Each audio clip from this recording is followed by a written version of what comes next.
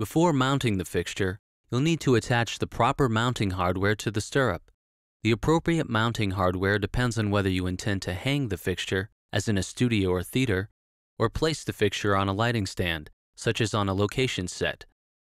For the ST1 and T2, a combo spud or short spigot and spacer will be included with the fixture.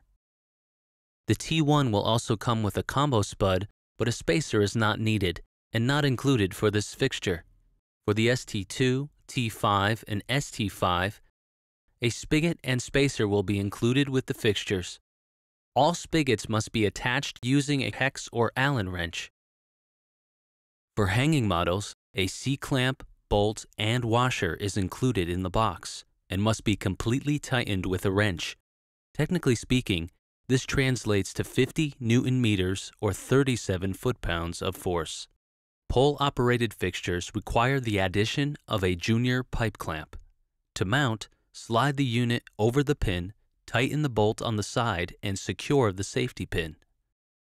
Once the appropriate hardware is installed, you are now ready to mount the fixture.